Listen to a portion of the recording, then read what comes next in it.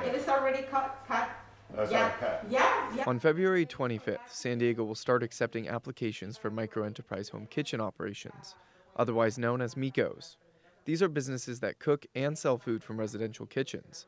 Patty Corona is excited to start a home kitchen business, catering to seniors at her mobile home park.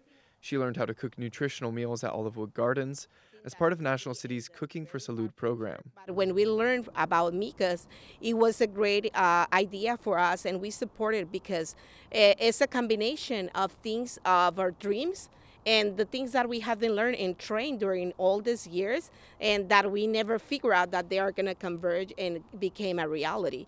So to have a MICO, it's just to have feed a bigger family. Legalizing MICOs in San Diego has been in the making since California allowed for their introduction in 2018.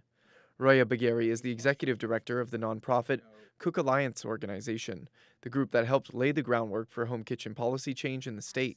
She says there's still more work to do. Food, especially in areas where there are food deserts, this is providing more healthy access. And so we just want to shine the light on these home-based food entrepreneurs and show that this is a really great option and opportunity, and hopefully have that then grow across the country. Corona and at least 4 other Cooking for Salud kitchenistas intend to share the lessons they learned from their organization through home kitchen operations in and around National City. She sees her business model building off of her previous catering business, which had to be shut down during the pandemic.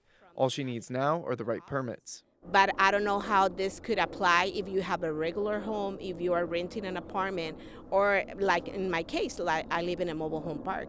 So that's my main concern. So if that is, that will be not a problem, that means a goal for me. The county's policy action will authorize MICOs throughout the San Diego region for at least 2 years. Depending on how things go, the policy may be revised in the future. A virtual training workshop will be held by the county's Food and Housing Division on February 15th to help business operators understand how to legally run a home kitchen business operation. Translation services for multiple languages will be offered at the event. Jacob Aere, KPBS News.